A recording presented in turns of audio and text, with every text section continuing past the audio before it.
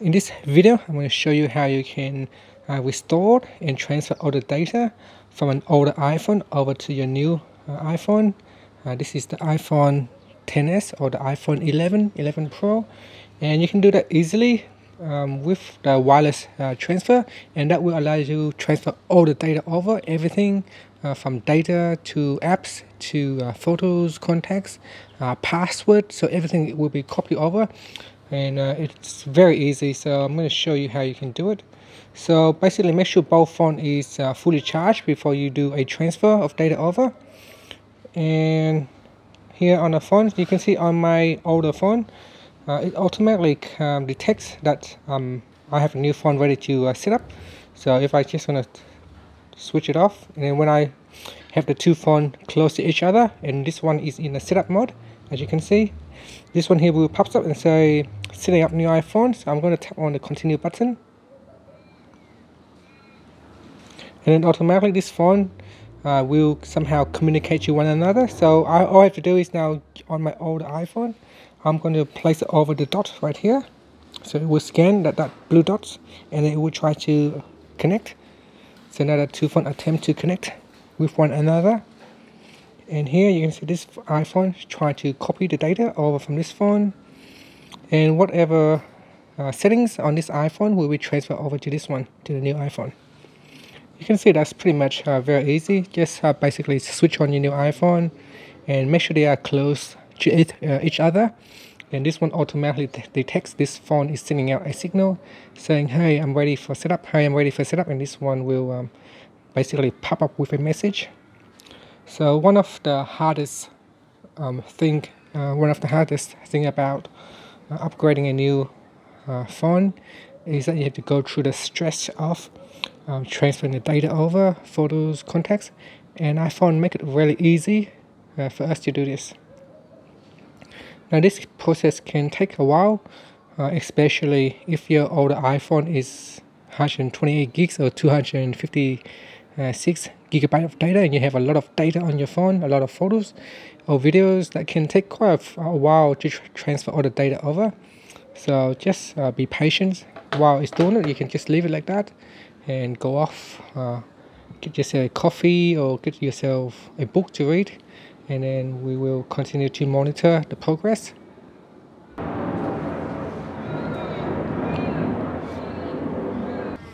Okay, on this step here we have the opportunity to set up Face ID. Now if you want, you can set up Face ID now, or you can do that later in settings. So I'm going to choose set up later in settings, and here we can set up a passcode.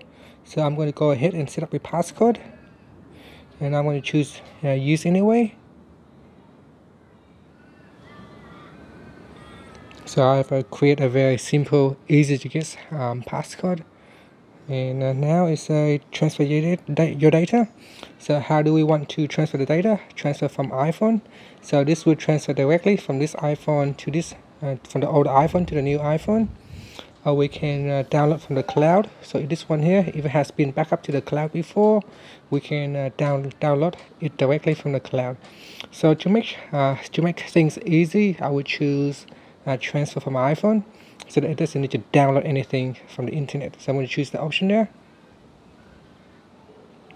and then say now setting up your Apple ID.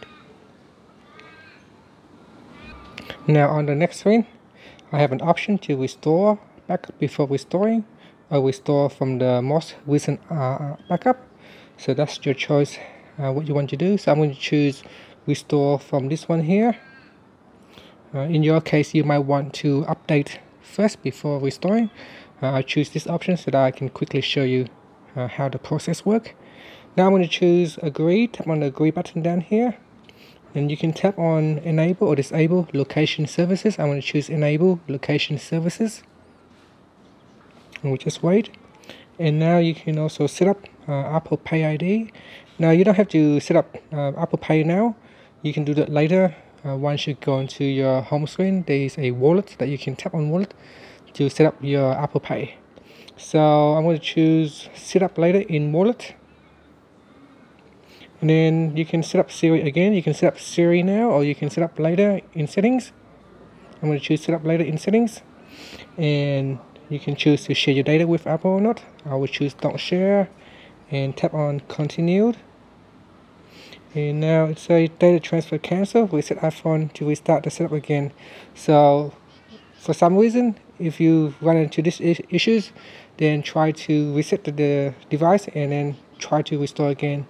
It's not always going to be perfect. If you run into problems, do reset, follow the on-screen instruction, and we start again. Okay, after I try again, and we're up to that same steps, I'm going to put in this passcode, and then I'm going to choose again. This time I'm going to choose update backup before restoring, just to make sure there's no problem. We're just going to wait, and then tap on agreed, enable location services, and set up later, wallet later, set up later in settings, and then we don't share, tap on continued, and then okay, so same problem again, data transfer cancelled. Hello. Hi, hello. Okay, so if you're still facing that cancel error problems, what you need to do is just make sure that your phone is plugged into charge. As I said, you need to have your phone fully charged before, but my phone is running low on battery. So because I didn't have the charge cable plugged in, so I keep getting that cancel error. So just make sure that you plug into the charger and the transfer process will continue. So here the phone will now proceed to set up. You can see here say transfer complete. You can tap on the continue button. So all the data, once you see that screen, all the data is now transferred over to this phone, and this phone is now ready to set up the device, such as installing apps, loading the apps, and setting up the apps that would look exactly on your old iPhone. So basically everything should stay the same. All your logins should be the same. Your email, if you've got Facebook, you should be able to launch Facebook without having to re-enter the password. You should be able to access almost everything without having to set up anything again.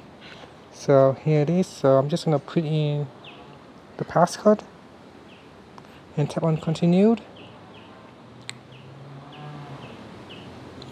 So I'm kind of glad that error comes up where it said the data transfer has been cancelled, because if you were to face the same problem, at least then you would know how to fix it by simply just plugging in the charger cable. So now it is setting up the phone. So it's going to ask me to set up my Apple Pay again. I'm going to choose set up later and tap on continue, continued, and then up. And that's it. Sometimes you might see that some of the apps is not ready to use.